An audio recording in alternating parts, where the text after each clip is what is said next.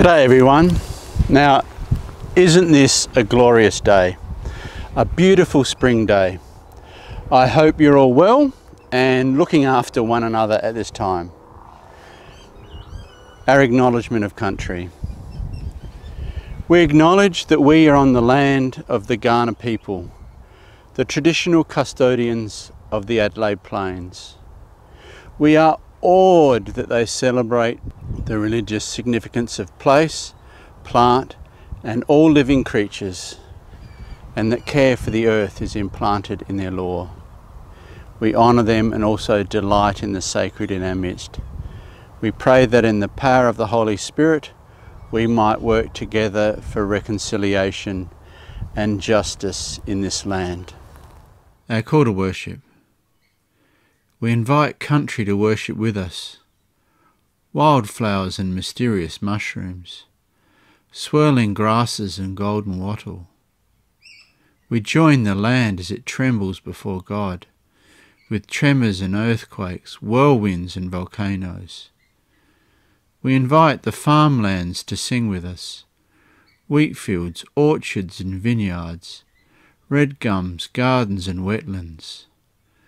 We join with all the fauna of the fields in praising God, kangaroos, emus and bandicoots, echidnas, eagles and magpies. We invite the ground to stir deep below, life-giving microbes restoring the soil, beetles and worms preparing our food. We celebrate the song of the soil. Let us worship our Creator. When you think of land, what comes to mind? I'm now speaking as a second people's person, as these next views on land are not views of First Nations people. Their relationship to land or country we can usually only glimpse. When we think of land, it's hard not to think of it other than being a commodity, something to be bought and sold. Our economy is built upon such trade. It is also a depository of other things we need, metals and minerals, rocks to dig up, get crushed and be processed. Or land as a container, storing things like oil and gas that we drill for and extract. We grow our food on it. We also build our shelters upon it. But land has other reasons, like land is also a place of beauty, something which I really enjoy photographing, drawing and occasionally painting. These are all ways land or earth is understood as a commodity. That's not to say that those views are either bad or good. It's just one way of understanding the land. What if we were to view land in another way altogether? Land as a character in a story. Your story, our story, humanity's story. Land as a witness, friend, supporter, victim, protector or healer. In almost every story, land is present, but overlooked, taken for granted, or even forgotten. Listen to Scripture, wondering where could land be. This Scripture is a psalm, the lyrics of a song. Psalm 139, verses 7 to 14. Where can I go from your spirit? Or where can I flee from your presence? If I ascend to heaven, you are there. If I make my bed in Sheol, you are there. If I take the wings of the morning and settle at the farthest limits of the sea. Even there your hand shall lead me, and your right hand shall hold me fast. If I say, surely the darkness shall cover me, and the light around me become night, even the darkness is not dark to you. The night is as bright as the day, for darkness is as light to you. For it was you who formed my inward parts. You knit me together in my mother's womb. I praise you, for I am fearfully and wonderfully made. Wonderful are your works, that I know very well. This is the word of the Lord. Thanks be to God.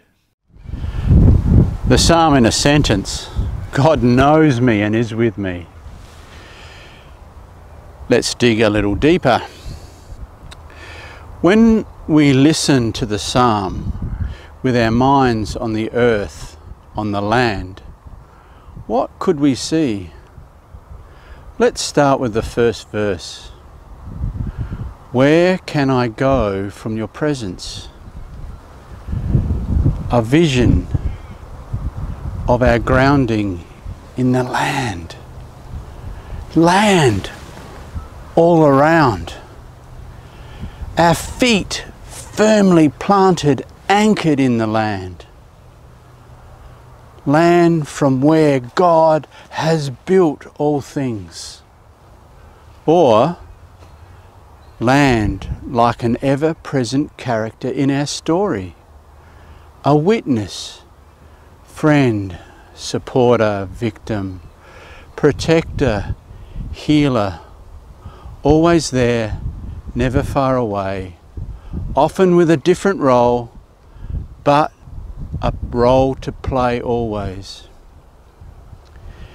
In one of the last verses, we hear it say of being knitted in a mother's womb.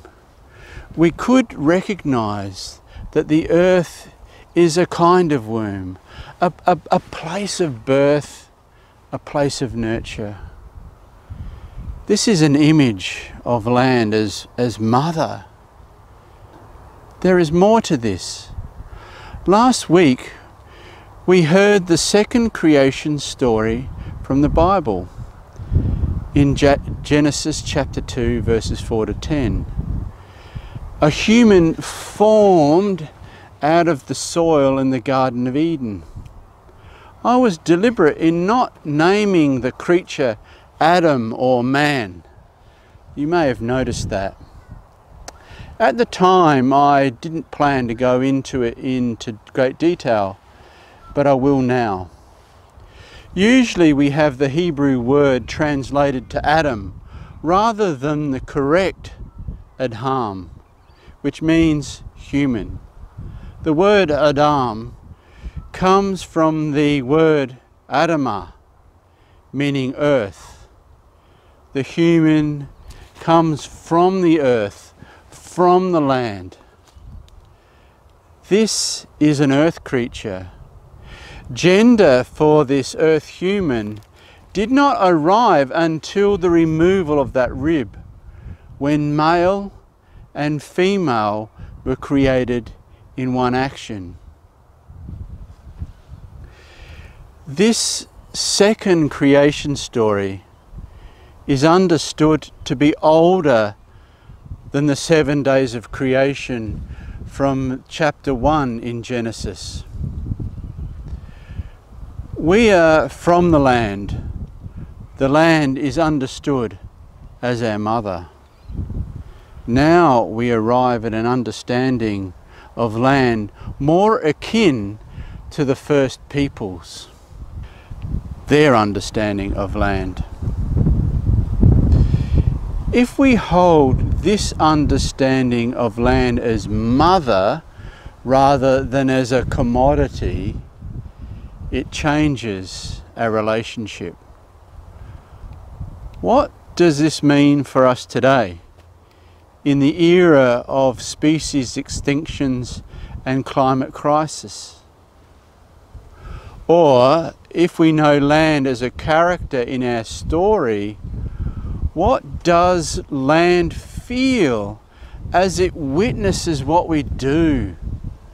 Waste dumps and fields of war, the rainforests being cut down and the wetlands we drain. The land surely knows that some bear much more suffering than others.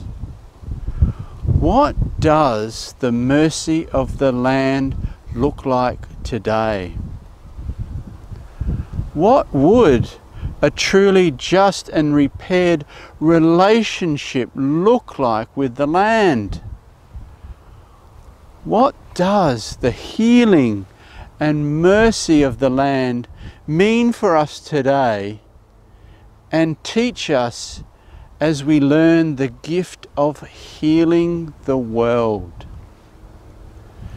An image of such a gift is mentioned in the Garden of Eden, the tree of life. Its other appearance in the final book of Revelation, in there we hear the tree of life's leaves are for the healing of the nations. Rest with that image as we pray. Let us pray. Creator God, we come before you today as creatures of the land you created. Earth, our home, cares for us and witnesses to our actions, as you do. We pray to be grounded and guided as people who are earthly and joyful, practicing our oneness with the earth. Amen. We will now spend some time with earth in our mind and enter a time of prayer. Pause the video as long as you need and enter a time of personal prayer or prayer with those who have gathered with you. Prayers for the people, situations around the world, our earth, our nation, for family and friends. When ready, play the video again and we will conclude with a prayer and a blessing. Let us pray. A prayer. Let us pray. God, our Creator, we celebrate your vibrant presence amongst us and our kin in creation, especially in the soil, the fields and the land. Help us to empathise with your creatures who are suffering. Lift our spirits to rejoice with the land, the flowers of the field, and all the creatures of the countryside. In the name of Christ, who reconciles and renews all things in creation. Amen. Our blessing.